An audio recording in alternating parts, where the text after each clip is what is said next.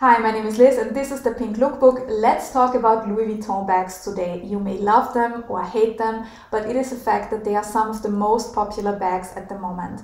The reason for this video is that I have seen quite a few videos by influencers talking about the quality of the leather of these bags.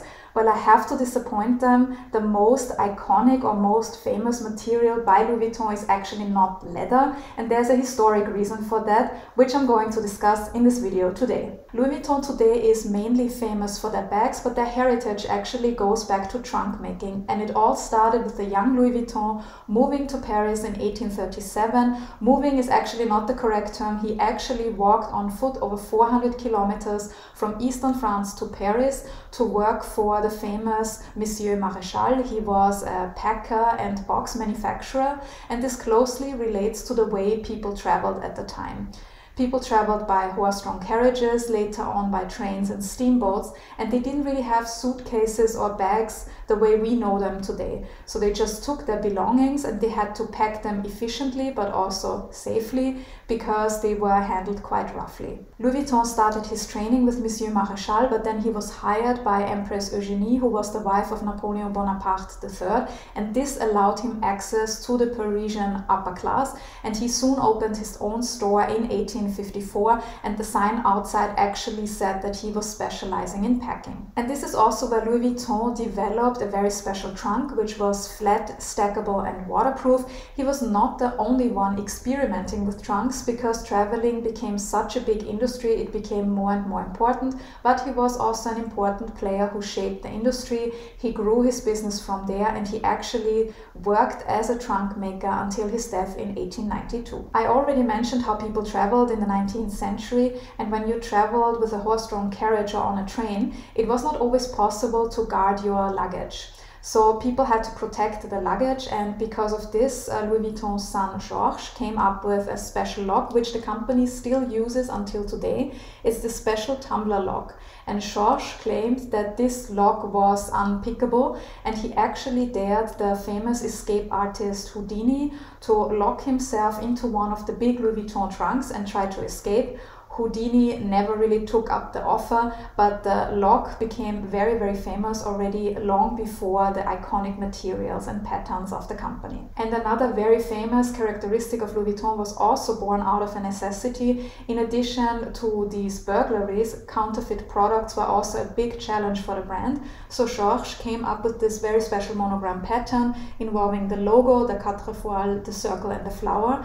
And this was meant to protect the trunks and later bags from copies. And now I'm coming to this part that I mentioned in the introduction. A lot of people talk about the leather of the bags, and you may mistake it for leather because of this pebbled structure and because of the feel, but actually, as the name suggests, monogram canvas is not a leather, it's a canvas, and today it is PVC coated canvas, and this goes back to the trunks that started out the whole Louis Vuitton business. Now, these first trunks were kept in a solid gray tone, and they were made of a hemp oil fabric, which meant that they were much lighter than competitors' products. Many competitors still used leather.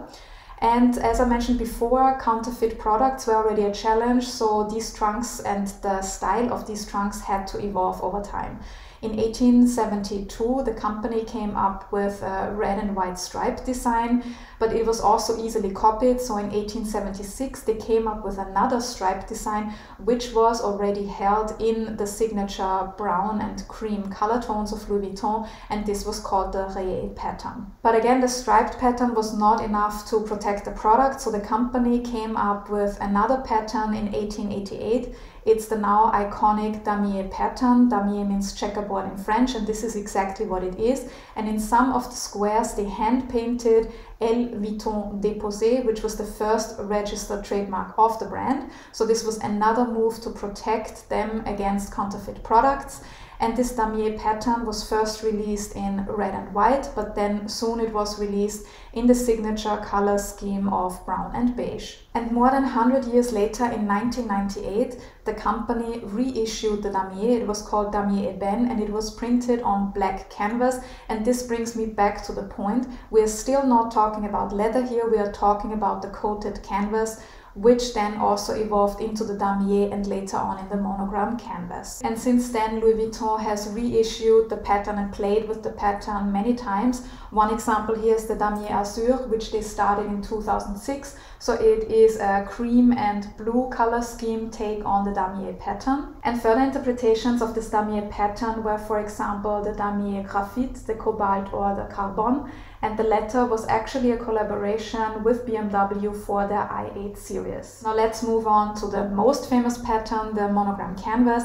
And these symbols that I have mentioned before actually have to be in a certain pattern. The reason is again this fight against counterfeit products.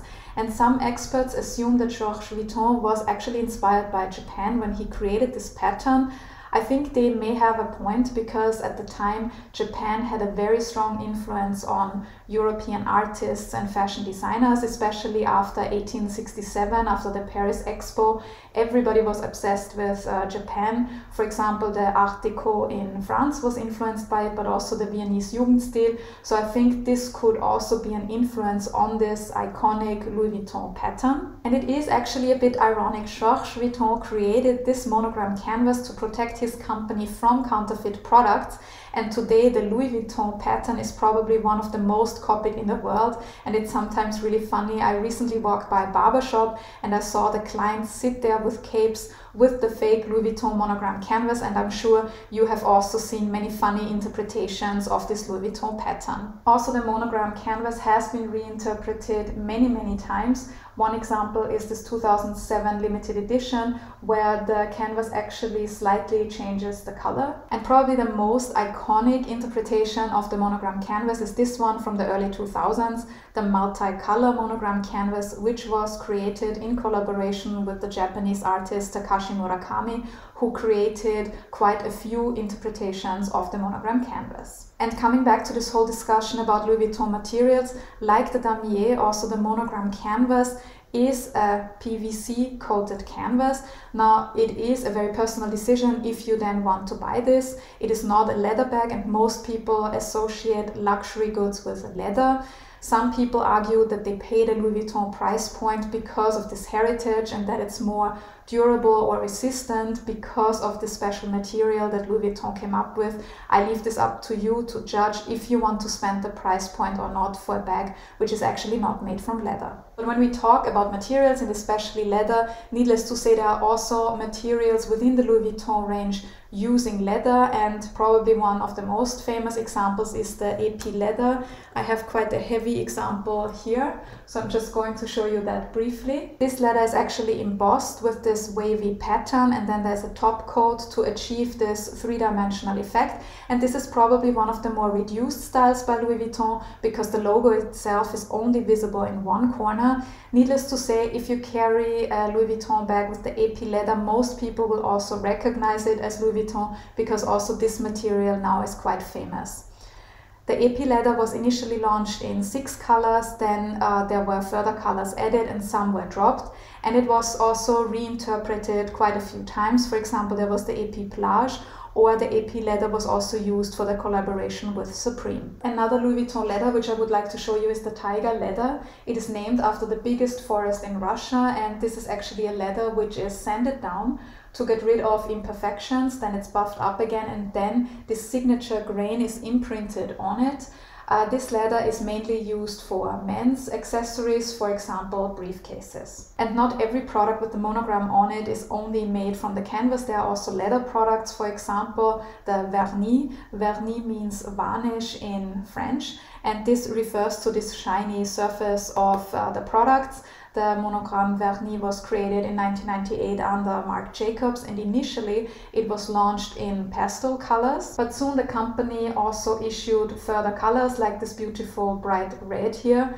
And some people criticize the vernis line for being not as long lasting and difficult to take care of.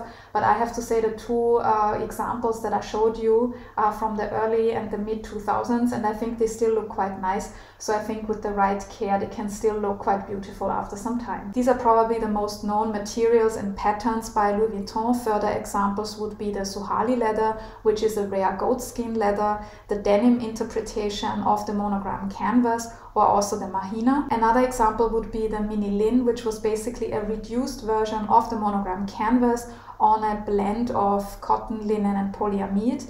It was later reissued under the name Idylle, but they don't produce it anymore.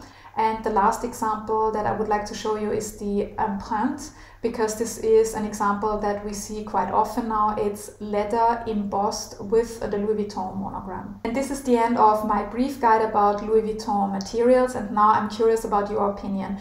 Do you think it's justified to spend that much money for Louis Vuitton bags, or do you think their prices are just outrageous given that most of their products are not leather? Let me know in the comments below. If you enjoyed this video, please don't forget to like and subscribe. Also don't forget to check out my website, The Pink Lookbook, for more fashion related articles, and please visit my fashion label Pelagona. And if you like this video, I'm sure you would enjoy watching my video where I discuss iconic bags and their celebrity godmothers. Thank you very much for watching this video, and see you soon.